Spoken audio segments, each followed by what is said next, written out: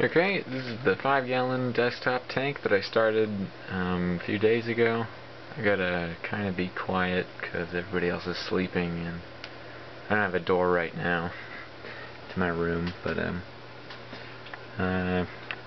Eric was asking about this tank, thinking about doing something similar.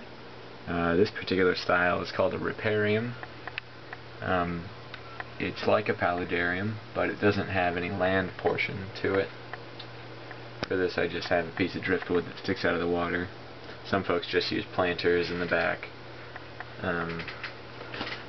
But I just pretty much just have one emergent plant, which is the pothos. It's really easy to grow. I just took this bunch out of my paludarium. One thing I've got going is this little filter, which I love. It comes with a spray bar. It's like 15 bucks. It's perfect. You can get it at PetSmart. It's probably the best filter I've ever gotten for a small tank. It's internal. You can't even see it in here. It's so well hidden. It's right under that leaf. I don't want to screw with it. See, the problem with small tanks is that your hands are just so big they can screw everything up really easily. But anyway, yeah, I've got the filter spraying up over the driftwood and a bunch of Java moss just sitting right there. Hopefully it'll spread over the thing. I just took some out of the 10-gallon and put it up there. Let's see. Right there, that plant is a hygrophila or hygrophila. I'm not sure what kind. I just got some from the local fish store, and it was sitting in my 10-gallon, so I put it in here. All the plants in this one are for my other tanks. Let's see. I was just checking the water in the 55. Still cycling. Look at all those nitrites. Nitrates are showing up. It's not as dark as it actually is. Actually, yeah, the video makes it look a lot darker.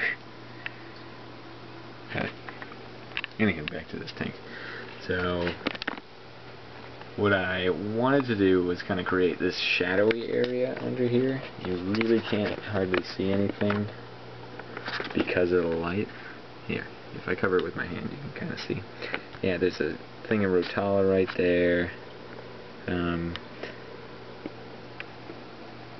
And what's cool about this is that it gives the fish in there that aren't in there right now, fish that would be in there, a ton of places to hide.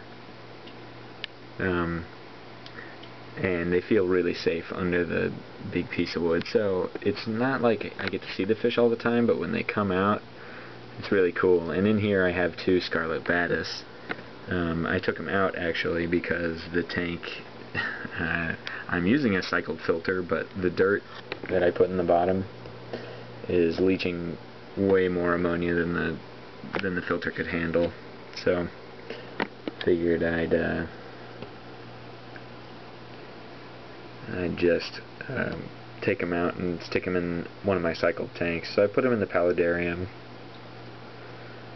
That pair of scarlet badis that I got. I was so lucky that I got a pair. A female and a male.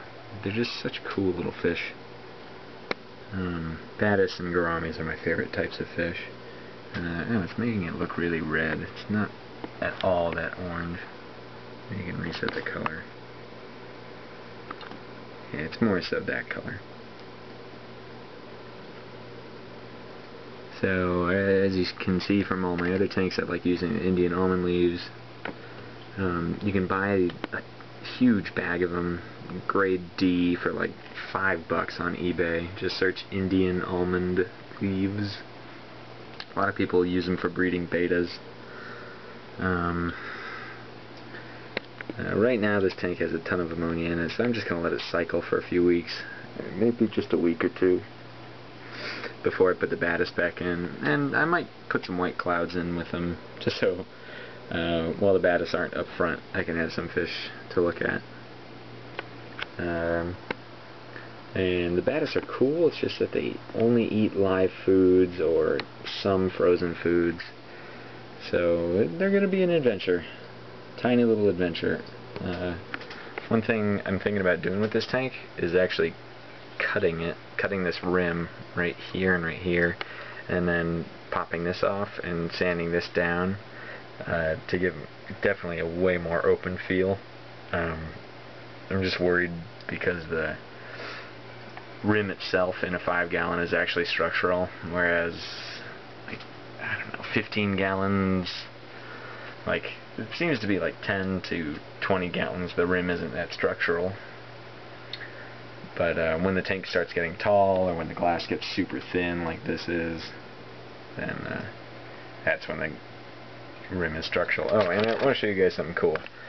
I just have this plant sitting on my desk. It was near my window for a while, but this is a pitcher plant that I picked up at freaking Home Depot.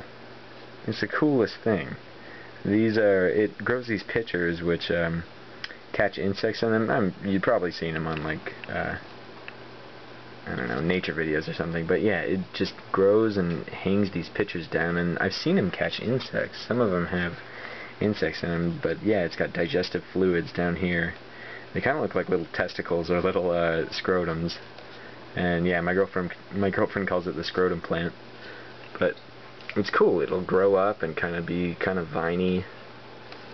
I don't know. I like it a lot. Maybe I'm thinking about putting together a little greenhouse or something for growing stuff like that. We'll see. Anyway, that's the 5-gallon. Catch you guys later.